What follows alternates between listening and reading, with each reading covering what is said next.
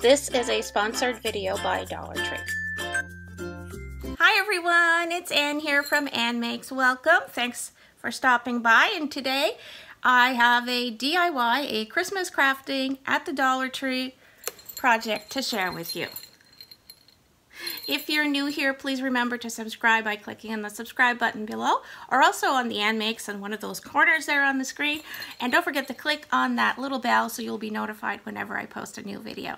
Today's video is about making some wall hangings out of charger plates and some other items that you can find at your local Dollar Tree. And some of these items are also available online for those of you who are lucky enough to be able to have delivery made to you somewhere in the US. If you're interested in seeing how I put together this traditional looking decoration, please stay tuned. There is a video to follow. To make this wall hanging charger plate, I used a charger plate in red from the Dollar Tree, as well as these decorative picks. At first I start with these two picks, but you will see later on I found another pick that I really liked and I added that as well. To create the word in the center, I used some felt stickers, the Crafter's Choice, available at Dollar Tree. These are stickers that I purchased last year. Here is the tag showing what the charger plate is, and here is the third decorative pick that I decided to use. Also, I forget to mention this, but you do need a lot of glue. I used hot glue and a hot glue gun. Please use caution when using hot glue because it can burn your fingers.